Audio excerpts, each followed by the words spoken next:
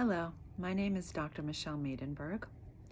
Today I'm going to be talking about thrusting towards purpose and meaning, and also towards your growth mindset. So today I'm publishing an article. It has 38 questions, and it helps, for you to really think about how you could move towards your growth mindset. People always ask, especially as things exponentially over time, seem to, or at least feel like they're worsening. And an example of that was, yesterday, the highest rate of death, for example, the frustration and controversy over loosening the sheltering in policies. So there's a lot of people with a lot of very intense feelings about all of this happening in this moment. And also just, again, the uncertainty of, when we're going to be able to have more freedoms, and less people obviously will be negatively impacted. A lot of questions that come up for us on a daily basis. So I thought having questions that you could actually ask yourself will put you in that sphere where you could really think about, where am I? Where do I want to be? Going through all of this.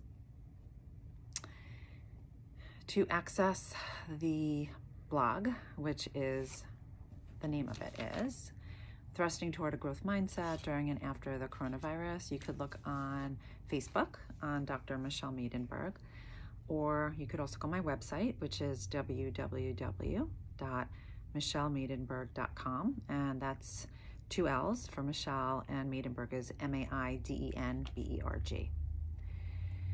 So I hope it's helpful for you. And like I said, it's already there, so you could find it right away. And then we're going to get into a guided meditation.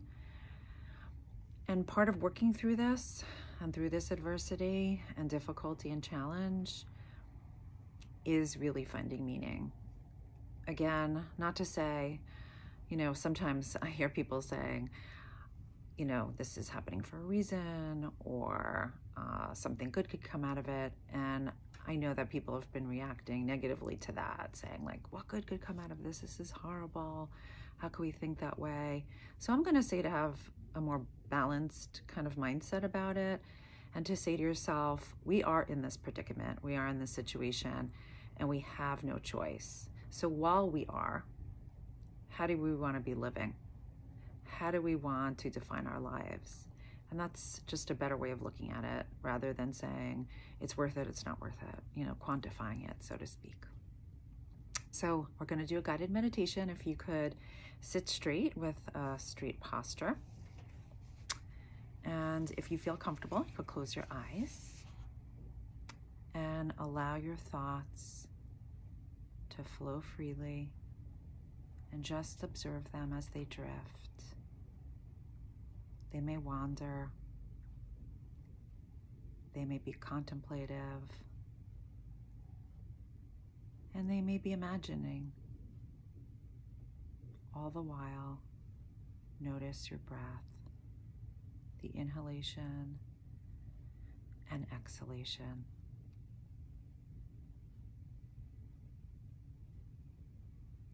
Notice your breath even if your mind drifts away, and without judgment or self-criticism. Just notice the mind drifting, and very gently and compassionately call it back to the present moment,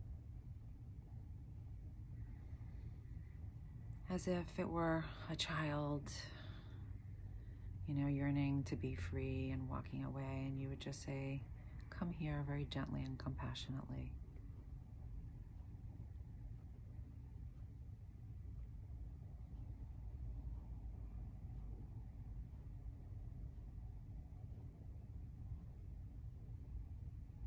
And just notice if any thoughts are coming to your mind,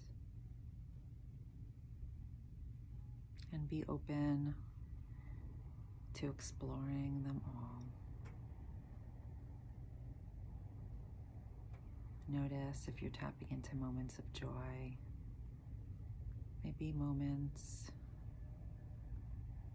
where you're feeling weak or spent. whatever's coming up, just allow them to be and invite them in.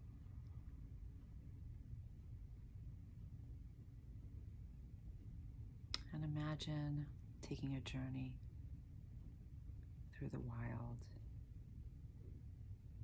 And as you're walking, you're noticing all of nature.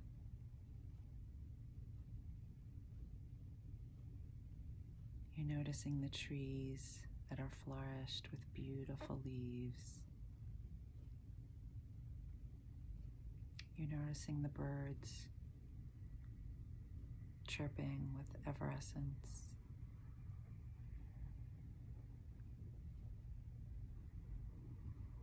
And in a distance, you notice some animals just roaming free through the wild. There's a zebra with beautiful black and white stripes, just galloping through the wild. And then noticing a cheetah racing quickly through the wind.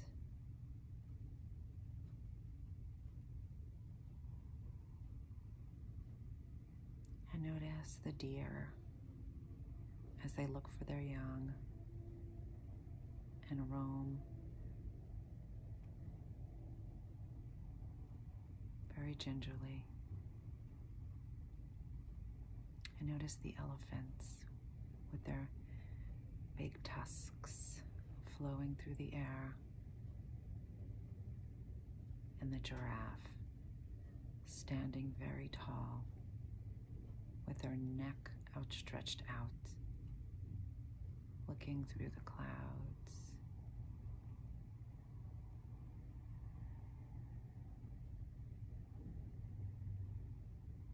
And notice a baby possum just walking slowly near her mother.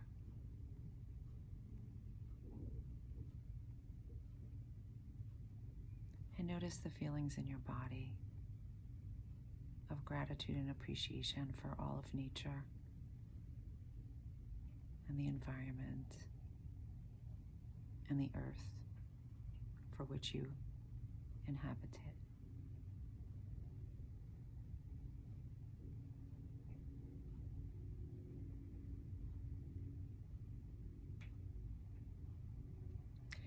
And notice the joy of just sitting there and feeling the wind whisking across your face.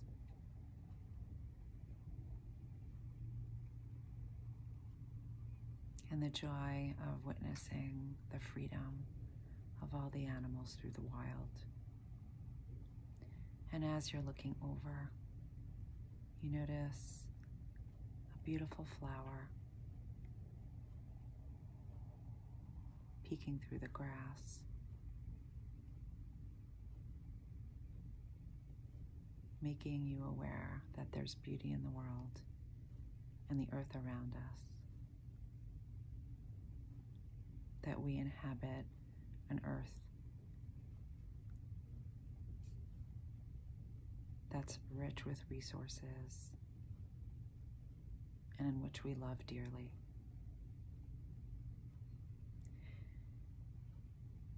And when you're ready, on a count to 3, you could open your eyes. 1, 2, and 3.